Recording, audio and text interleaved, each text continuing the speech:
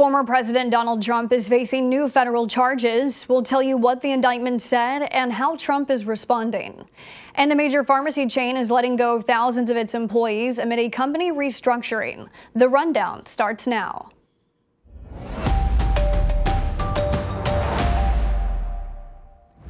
This is Straight Arrow News, bringing you unbiased, straight facts. Today is Wednesday, August 2nd. Thanks for joining us. I'm Kara Rucker.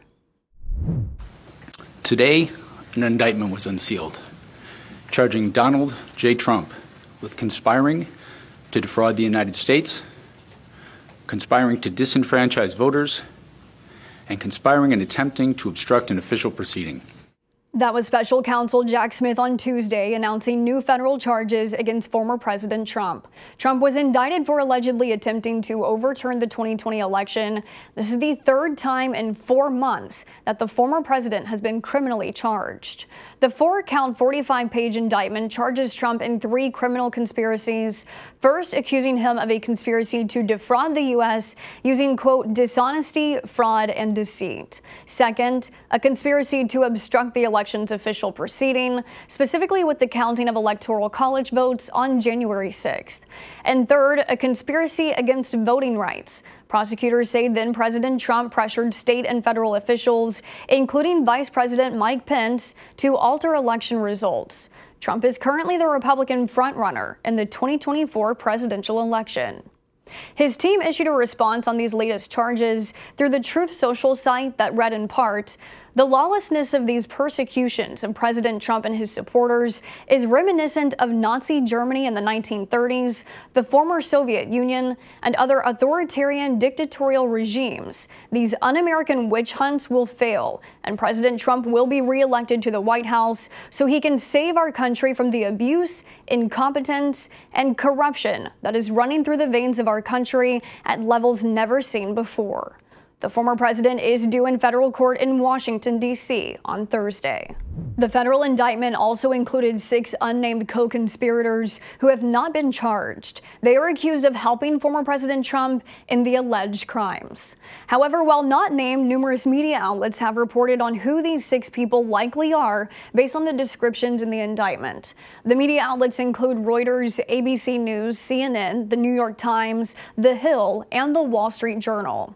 According to reports, the descriptions in the documents indicate they are former New York City Mayor Rudy Giuliani and 3 Trump lawyers, John Eastman, Sidney Powell, and Kenneth Chesebro, and former Justice Department official Jeffrey Clark.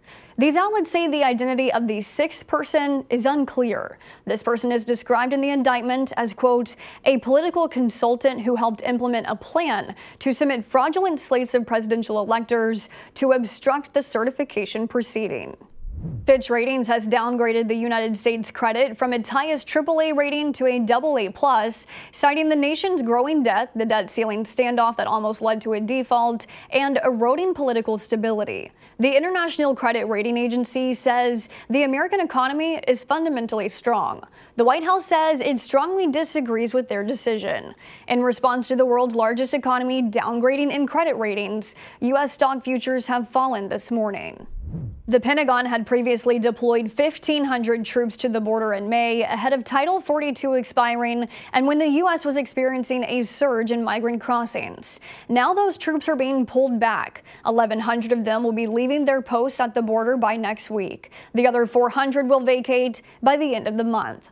Crossings surged in May to more than 10,000 encounters a day, prompting the assist from the military. Now Border Patrol says there are about 5,000 encounters a day at the southern border. There's an ongoing legal battle over a buoy border wall Texas installed across the Rio Grande River. For coverage of the governor's legal fight with the DOJ over keeping the buoys afloat, head to SAN.com.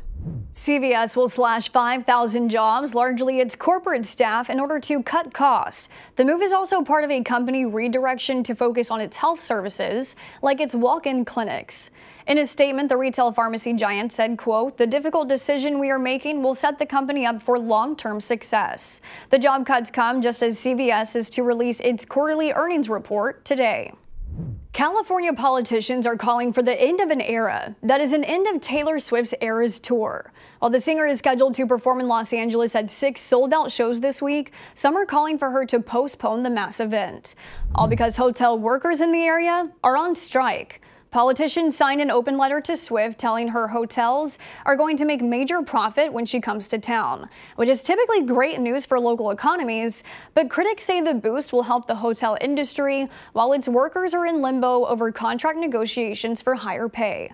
Earlier this year, the Federal Reserve credited Taylor Swift for boosting the U.S. economy and tourism, the hotel industry having its strongest growth since the pandemic, thanks to the Swifties booking stays to see the icon.